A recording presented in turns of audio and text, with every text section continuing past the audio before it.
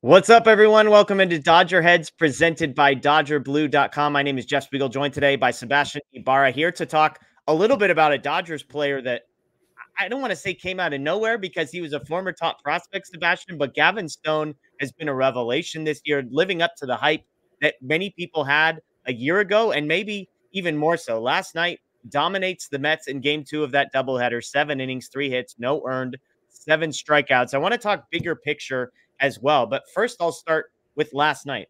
What did you see from Gavin Stone last night, Sebastian, if anything, that maybe you haven't seen before? Yeah, it's the most dominant we've seen him this season. 7 Ks was a season high, only the 3 hits allowed. It's kind of similar to his start against the Blue Jays, but he had like that home run given up. So he was like in complete control from start to finish in this outing. What you saw a lot was a lot of increased sinker usage, which we've been talking about on the website a little bit. Yeah. He's making that changeup more impactful by like using it less, bringing it out when he really needs to, maybe a swing and miss or a strikeout, stuff like that, or just a strike in general to get back in the count. So kind of the way he's been pitching with that sinker is getting the soft contact, getting ground balls and stuff like that. And that kind of is like the Logan Webb model. So the Dodgers kind of have their own Logan Webb in that way, where that's his calling card. He doesn't get a lot of strikeouts, but he gets a lot of ground balls, soft contact, stuff like that. Yeah, you mentioned Webb, and I hadn't thought of that comp. Obviously, the pitch mix, there's some similarities there, but that's if you draw out what's the best case scenario for a guy like Gavin Stone. I mean, Logan Webb is one of the better pitchers in Major League Baseball. And to your point, maybe he doesn't fit on some of the traditional metrics. And yet if Gavin Stone can develop into that, I was looking at his numbers, Stone. Last season, he made 4 starts and totaled across 4 starts, 15 and a third innings.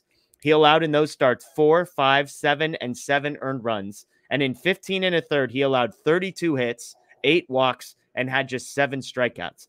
Fast forward to 2024. Since April 26th, 6 starts. All 6 have gone 6 or more innings. He has allowed 1 earned run or fewer in 5 of the 6. The total is a .85 walks and hits per inning pitched and a 1.85 ERA. And I say all this because, Sebastian, I think the Dodgers are on the verge in the next week and a half or 2 weeks of having to make an interesting decision. And I think there's 3 kind of pathways they can go. And what I'm talking about is Bobby Miller is going to be due back soon. He made his first rehab start on Sunday down in Rancho Cucamonga. He had done a simulated game before. So let's say cautiously that maybe he's got 2 more starts that the Dodgers want to see him make at the minor league level to get himself built back up. When he comes back, assuming Glasnow stays healthy, Yamamoto stays healthy, Buehler stays healthy, and then Bobby Miller inserts himself back into the rotation, the Dodgers have 3 choices. Option 1 is make Gavin Stone the number 5 starter and get rid of James Paxton. Option number 2 is get rid of Gavin Stone, send him back to the minors and leave James Paxton there. Or option 3 is do what they've claimed they aren't doing all along and go to a 6-man rotation. So how do you see the Dodgers playing up? Because I don't think they expected Gavin Stone to be this good to the point where maybe 4th option is Bobby Miller isn't the guy who comes back, because some think that Stone has been better than Miller even. Yeah, I don't think as much as I want it, that's probably 6-man rotation is probably like what I want the most and what makes the most sense. But they seem kind of reluctant to do that. Mostly I'd say that because of they had Landon Knack, and he could have been in this role for a while, but they sent him back down.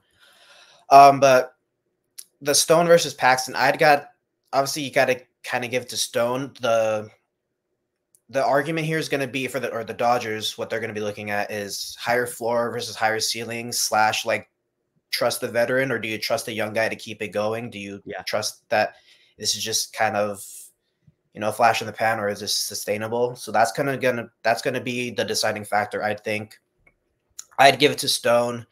Just kind of looking at both of their seasons, as season sample sizes.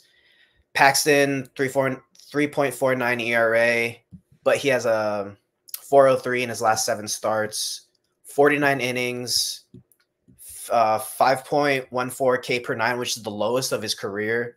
Yeah. And 5.14 walks per 9. So his K per 9 and walks per 9 are the exact same, which isn't great. Yeah.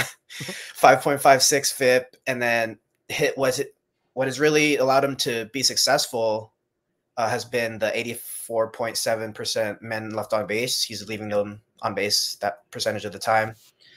And kind of also a little bit of the most important stat is the 5-0 record. They are winning when he's on the mound, which is, is pretty important. But yeah, Stone, 3.16 ERA, 2.13 in his last 7 starts, 57 innings. So you're getting a lot more length when you're throwing out there. 6.47 K per 9, which, isn't a lot more than Paxton, but it's the way that Stone is pitching, how we've been talking about soft contact, stuff like that. 3.50 FIP. And then Stone's calling card, like we've been saying, is the 90th percentile exit velo, 88th percentile hard hit percentage. So that's what's allowing Stone to have more success than Paxton lately, and just kind of Stone getting established more. So I'd give it, for those reasons, I'd probably give it to Stone over Paxton. And then if they don't elect to go to the 6-man rotation. Yeah, I think the Knack one is a great point. Like, if they wanted to go 6-man, they could. They had a guy who was at the major league level who's performing well in Landon Knack. This one's so interesting because there's 2 pieces, right? Like, let's just throw all contract stuff away, all optionality away, and just look at Stone and Paxton. There's not an argument to be made for James Paxton when you're comparing these two. I know what the ERA says it is, but if you're looking at kind of a sustainability perspective, you want to talk about expected ERA and going to the StatCast page. James Paxton literally does not have a single pitching category in which he is above average, except for his extension, which is not actually a performance-based metric. Okay. His expected ERA is 10th percentile. His expected batting average is 22nd percentile. His chase rate is 17th percentile. His whiff rate is 10th percentile. His strikeout rate is 6th percentile. His walk rate is 9th percentile. He's in the 30s and 40s for exit velocity and barrel rate, all of that kind of a thing. And so while the numbers may seem similar from a box score perspective, Matt Moreno's going to love that you mentioned his win-loss record. But when you look at Gavin Stone, on the other hand, it's the exact opposite. The expected ERA, he's about league average. But other than that, quality of contact, 90th percentile exit velocity, 88th percentile hard hit rate. He is one of the best in baseball at limiting hard contact. And I think that's what gives the edge here to Gavin Stone. And you've seen it. The second piece, I think you mentioned, and this cannot be overstated, Gavin Stone is giving them length. Like yesterday's the perfect example. They had a doubleheader. If you go through the Dodgers bullpen and I ask you how many of those guys you feel good about, there's probably 4 names that you feel good about, 1 name that you feel okay about. That's Michael Grove, to give context. And then a bunch of guys who, if they got optioned tomorrow, you'd forget they ever played for the Dodgers. The fact that they played a doubleheader and Gavin Stone in game 2, after game 1 goes extra innings, was able to give them 7 innings was remarkable. And again, he has gone 6 or more innings in 6 consecutive starts. He is resting the bullpen. He is giving them length. I think that is the cherry on top to all of it. Now, despite everything I just said, Gavin Stone can be sent down to the minor leagues and James Paxton can't. And so, like, practically, what do I think they're going to do? If they have to choose, if they feel like they have to choose between one of these guys or one of these 3 guys, if you want to include Miller, sadly, I think it's Gavin Stone that would be the odd man out. I'm like you. I wish they would go to a 6-man rotation. If it were up to me and contracts didn't matter, I would get rid of Paxton. Heck, my advice would be trade. Somebody would trade you something for Paxton right now because the ERA is good. Everybody needs pitching. He's a veteran guy. You could probably get something similar to what the Dodgers had to give up to get Lance Lynn last year. Knowing that Bobby Miller is coming back, knowing that you have Landon Knack there, and then sort of depending on how you feel about Clayton Kershaw, Dustin May. So that's a long-winded way of saying Gavin Stone is clearly a better pitcher than James Paxton. We debated on our show last night. You can make the case Gavin Stone is a better pitcher than Bobby Miller. But the question is, once you get to real life and the practicality of contracts and options and all of that, I think that's where it makes it interesting. So let me end with this question. I threw it up on social media last night. We talked about it on our live show. It got a lot of engagement. The tweet was, if everyone is healthy, Sebastian, if everyone is healthy, that's coming back. So I'm not talking about like Ohtani, Emmett Sheehan. I'm talking about like Clayton Kershaw, Dustin May, Bobby Miller. All those guys are healthy. Glass now is healthy. Yamamoto's healthy. Buehler's healthy. Stone is healthy. Knack is healthy. If everybody is healthy, Gavin Stone is the number blank pitcher in the Dodgers rotation. Where do you have him? Yeah, I have him. I know 3 is the popular one. I still have him 4th behind Miller just because, and I'd completely understand I could flip him either or, but, and I completely understand an argument for Stone being 3, but I just think Miller's pure stuff and plus we've only seen 3 starts of Miller. And you look 3 starts into Stone's year this season. It took him a while to get where he is now, just kind of develop and kind of establish himself. So obviously we haven't seen a lot from Miller, but I think just his pure stuff, that fastball, and he has a really good changeup of his own. He has a lot of movement on his changeup. He has a lot of good, offerings. So I just think that fastball and the mix of his off speed and stuff like that.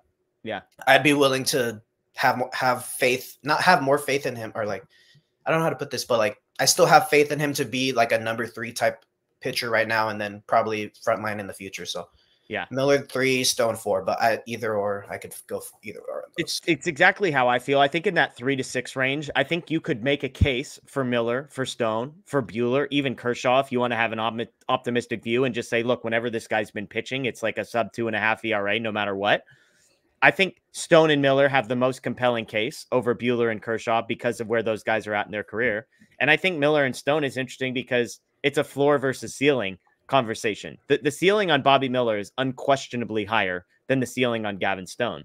But I also think like Bobby Miller, if we're realistic and just looking at what he's actually done performance-wise, it's been okay. Like it's like a high 3s ERA, I believe is for his career. And so I think you're projecting still a little bit with Bobby Miller, whereas with Gavin Stone over the last 6 starts, you kind of think like, I know what I'm getting, and it may not be, a 12 strikeout per 9 kind of a guy who's going to just like miss bats and have a 30% whiff rate, but it's going to be a guy who gives me length. It's going to be a guy who limits hard contact. And I think there's value in that. And so I think I would lean Stone over Miller right now for this season, for right now, if I had to make a choice. But I think it's a fun conversation to have, and I'd love to hear from people. Where do you have him in the context of, I think Yamamoto and Glass now to me are clear 1 and 2. I had some people saying they have Stone above Yamamoto. So that's a take that I suppose you can have. I've some people that say Stone is like 7th, tied with Tony Gonsolin in a ranking. So we've got the wide range, but I'd love to hear from people below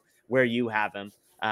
It's a fun conversation, and that's what we're here for, right? It's just being able to sit around and debate things that many people might say are dumb, and where Gavin Stone ranks if everyone is healthy, which is an insane hypothetical, I think is a good one. So we appreciate everybody for joining us here on Dodger Heads, presented by DodgerBlue.com. Again, that is Sebastian. I am Jeff. Enjoy the rest of your day. Day game for the Dodgers today, 1:10 p.m. against the Mets, going for the sweep before they head home to play the Colorado Rockies. So enjoy your day. As always, go Dodgers.